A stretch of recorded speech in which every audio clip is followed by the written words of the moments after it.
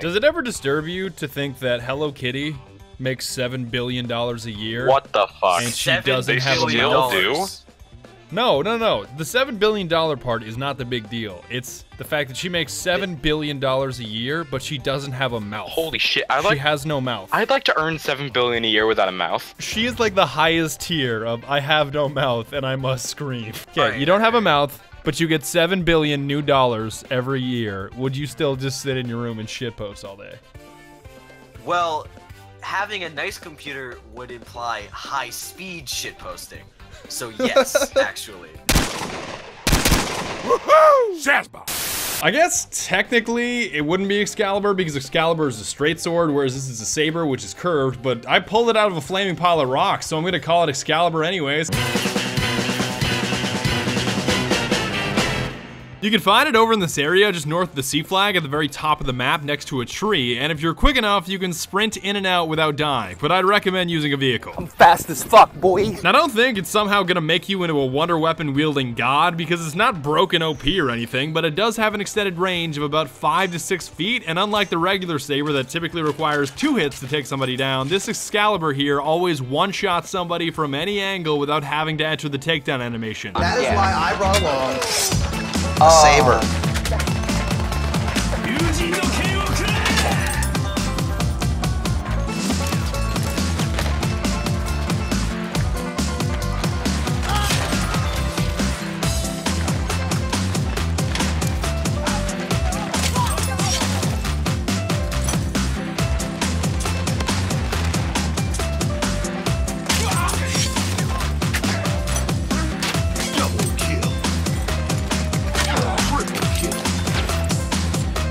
Just be careful while you're using it, because the saber does not respawn, and theoretically the only way to prevent it from disappearing is to make sure that someone else picks up your kit once you die. And I happen to have finally taken a stroll in the Behemoth, which was certainly surprising to me, because everybody expects the driver to be the only one slaying the opposition into oblivion, but I don't think that's the case. Hey, does anybody want to switch seats to me? I kinda hate driving this piece of shit. Of course, as the driver, you have access to the gigantic cannon, but it's not a gunner seat on the Death Star because it has a very low rate of fire, it's got a significant drop on the projectile, and if you've got a crafty assault player on the other team, he can disable your turret.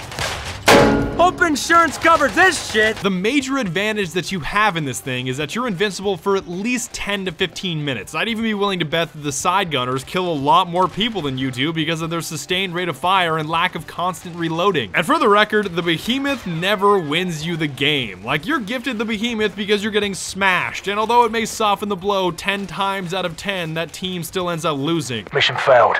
We'll get them next time. Quick side note, by the way, the hammer does not do damage to the Behemoth, much to my dismay.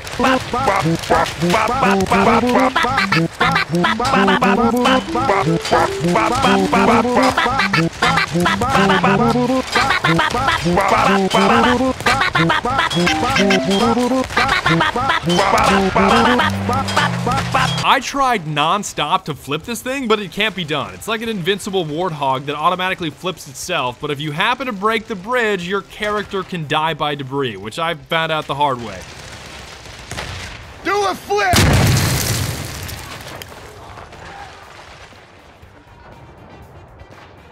But I must say, if you haven't already been cheesing by being a bridge monster, now is the time to start, because on both sides of the bridge, there are perfect vantage points of enemies coming from C, D, and E. This spot right here is the perfect combination of cover and maneuverability, because you can even run up the flank to capture B, and if anything gets too chaotic, you can just dive into the water.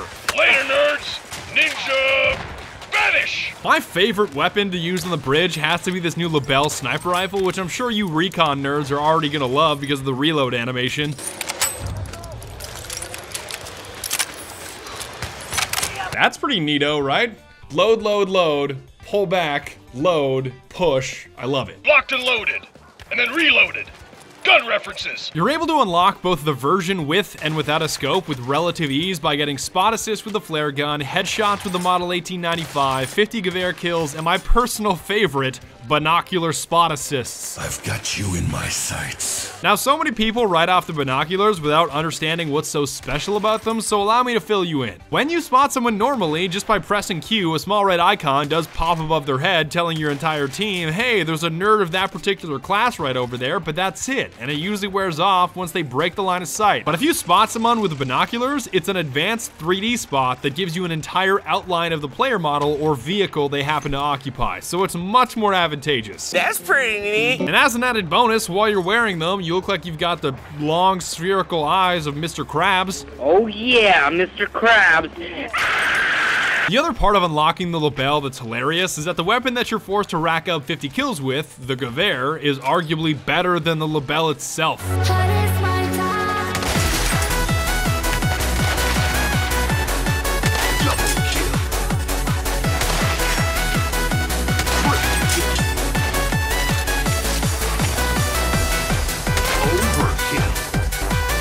Yeah, you'll unlock and start using the lapel only to want your Gewehr back anyways.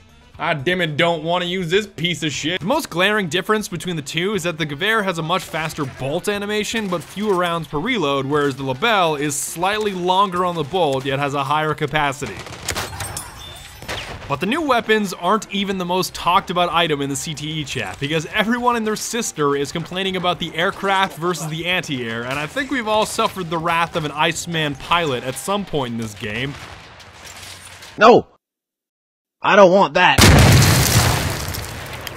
Let me get it out of the way first off that if it's a toe-to-toe, pound-for-pound ace AA gunner versus ace pilot, the pilot wins every time. Like, theoretically, let's say that an ace pilot cloned himself and then faced off against said clone, he's in the aircraft and this guy's in the AA gun, the pilot wins every single time. So even in a completely fair fight with completely equal skill, that pilot is going to kill his clone or replica every single time unless he makes a mistake. There were a couple guys that I played against that quickly learned the location of the AA guns and could absolutely run a train on that specific flag as soon as the round started. Eat shit, you fucking sweaty AA nerd. So although the AA was nerfed, if you can manage to hit your shots around the pilot area instead of the wings or the tail, that's the swiftest way to take them down. I'm sorry, I can't hear you over the sound of my 45 kill streak. Even if you don't have maverick piloting skills, because I sure don't, you can still rack up kills by being the gunner in a bomber, because if you play your cards right and take down the AA on each strafing run, you are open to lay waste to the rest of the opposition.